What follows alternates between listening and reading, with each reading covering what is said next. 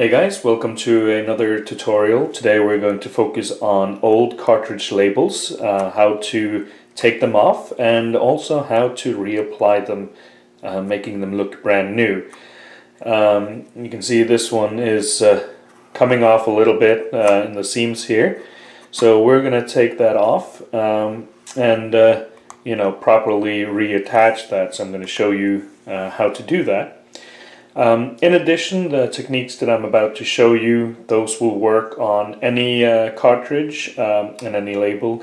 This is an Atari 2600, but you can use this on in television, ColecoVision, Atari, all the Atari cartridges. This is basically just showing you the technique. So you're going to need a couple of tools in order to do this. In order to take the label off, you basically need a hair dryer. That'll heat up the glue and loosen it. Now once you've done that, you're going to need something like this. This is Super 77. It's a multi-purpose adhesive, which is a spray-based adhesive, and it's a contact glue, which means that you put it on both of the ends, one on the surface and one on the item that you want to attach to that surface. So I'll go in detail on that later. But since this is a spray, I'm not going to take that off and just spray willy-nilly all over this. I'm going to get glue everywhere. So you need just a little container like this. Just basically take some scrap cardboard you have laying around the house and just cut it open so you got a nice little working surface in here. And of course, it's a nice little workspace. You also need, well, you don't need it, but it's helpful to have some Q-tips.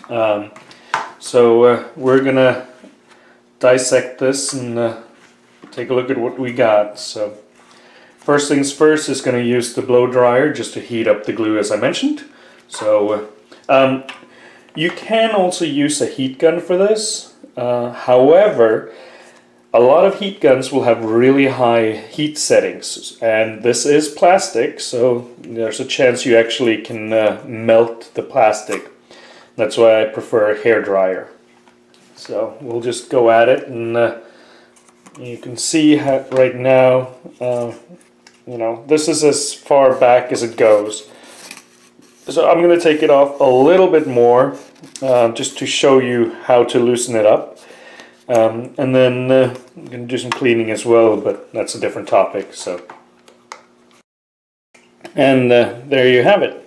So just a little bit of heat, and I already got it down to where the screw points are. For me, there's no point in taking it off even more. It's just going to basically make it more difficult to put it back together again. This will give me what I need. It'll give me access to the screws, and I can now take this apart and clean it. And it's easier to reattach the label. So I'm gonna go ahead and basically clean this up, and then come back and glue it back together again. Okay, so we're back. We're gonna put this label back on the cartridge. The cartridge has been cleaned, and basically what we're going to do is take this adhesive. It's a Super 77. It is a multi-purpose adhesive that is a contact glue, which means that we will put it on the base and also on the label itself, and then put those two together to create a strong bond. Now this is a spray adhesive, as I said.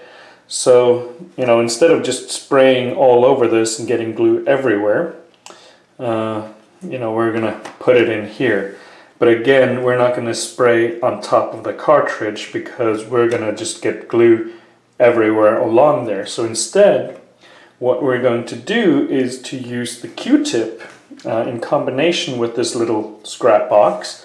So I'm just going to spray some glue in there, and then take the Q-tip and apply the glue to the space right here.